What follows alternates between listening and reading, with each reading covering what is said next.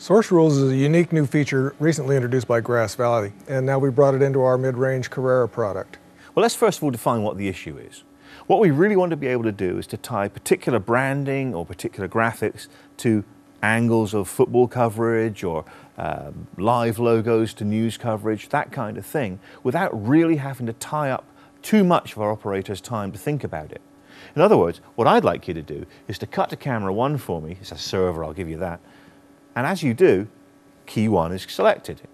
If you cut to camera 2, and so on down the line, each one of them will be labelled by a named key.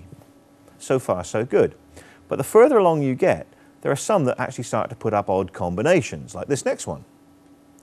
That's something that everybody who's used a Grass Valley mixer might well have expected to be able to do so far. It's clever enough, but I know you can do that with macros as well. Absolutely so. So let's look at something you can't do with a macro. If you preset camera 1, and on my monitor you see on the preset area, camera 1 is now on preset with the correct labeling. What's happened is Source Rules has preset my transition area next transition to be ready for me to press the auto trans button to get the exactly required result. If you preset something else, and the director now makes the call, no, take only the background, don't do the key, well, I can always override and do exactly what he asks for on the fly. Let's see how easy this is to set up using our menu system. It's Source Operations, Source Rules. And what you can see on the left-hand side is that for every partition and for every source on every partition, and there are the sources, I can set a rule.